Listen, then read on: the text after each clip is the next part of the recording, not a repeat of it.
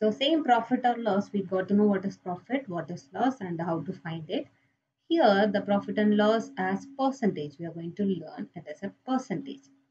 So percentage is the before topic that what we learned in the last month, that is chapter 9 to a percentage. So we know how to do the percentage. So let's recall and then get into the how we are going to apply the percentage in profit and loss. Okay. So profit and loss are often expressed as a percentage of the cost price. So based on what we will express? Based on the cost price, we will express the profit or loss in the percentage. So there is a percentage formula. So percentage of profit is equal to profit by cost price into 100. Percentage of profit is equal to profit by cost price into 100. Profit percentage of loss. So profit we learned profit percentages percentage profit by cost price into 100. So same like that percentage of loss is equal to loss divided by cost price into 100. Percentage of loss is equal to loss divided by cost price into 100. So next one, the symbol we use for percentage is this. Okay, the symbol we use for percentage is this. We already know that. We'll just recollect. So basic of the percentage.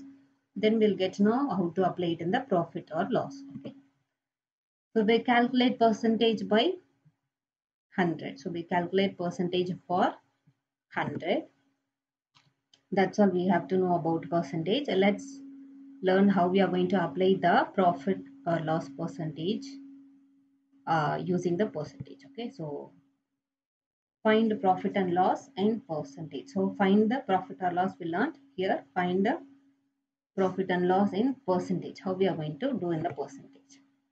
So a book is sold for rupees 450. Okay, sorry, a book is bought for 450 and sold for rupees 495. Find the percentage of profit. So they are given cost price and the selling price. We have to find the profit percentage. So what is the formula?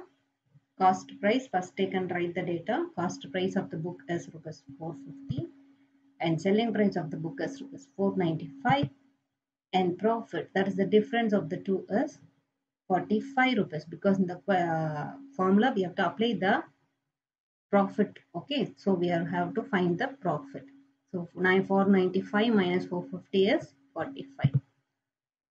So percentage of profit is equal to profit divided by cost price into 100. Percentage of profit is equal to profit divided by cost price into 100.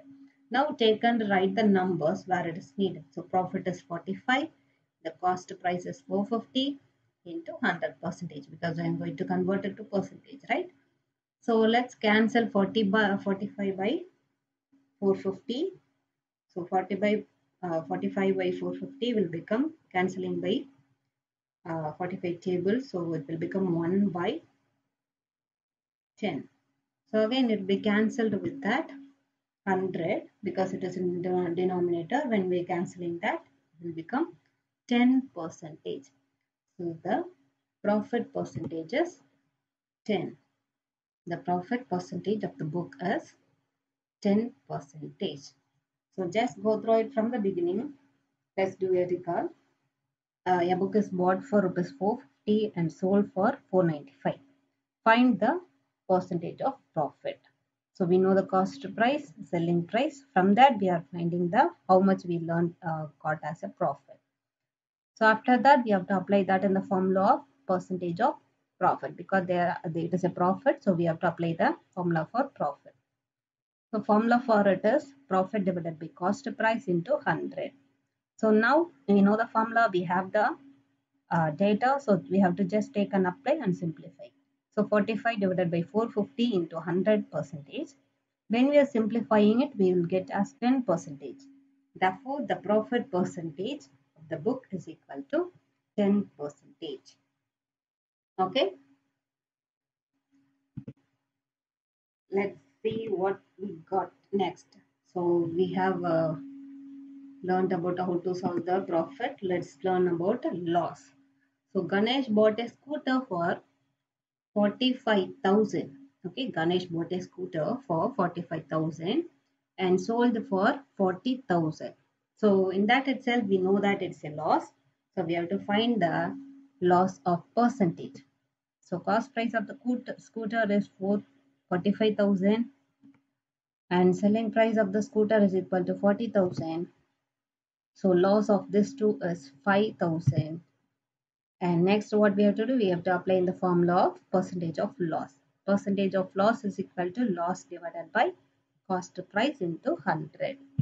Now taken right, loss is equal to 500 divided by cost price.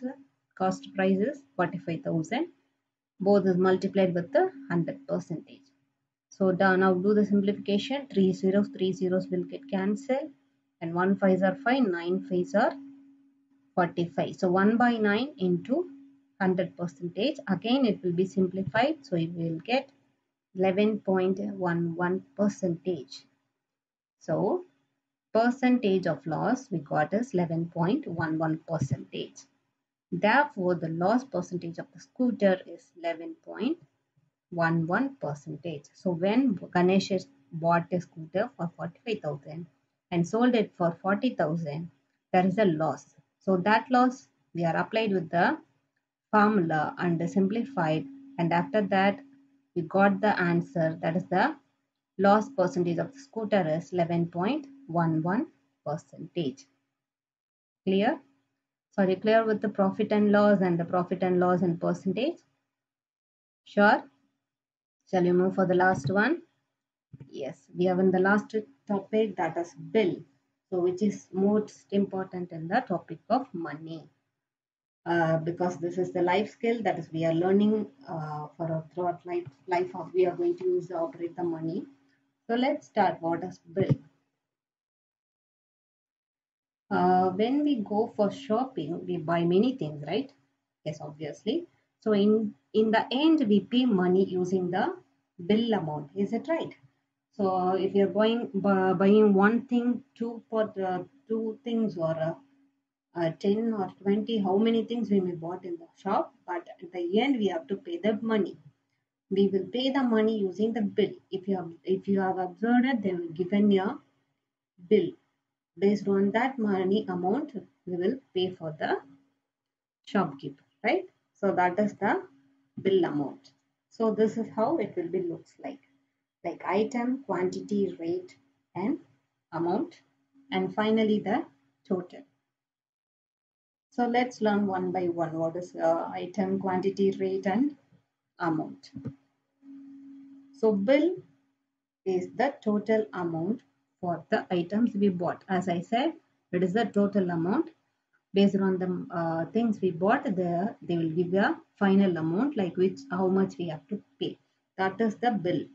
The bill is the total amount for the items we bought. Rate is for one item. See here, this is the total amount, right? Bill is the total amount. As I said, in the end, which is the total, we will pay that. Then rate is the for one amount. The rate is there, right? That is for one amount. Like a potato means there is a 5 kg. It's not for 5 kg, it's for 1 kg. Okay, for one item. So the rate is for one item, which is given as a rate, that is for one item. And next one, quantity. So quantity is how much we bought. Like I bought a 5 kg of potato, 5 kg of rice, and 1.5 liters of oil. Like that, the amount how much we bought. Okay, that is called the quantity. Are you clear with the total amount, rate, and quantity? Okay, so finally we have amount. Amount means is it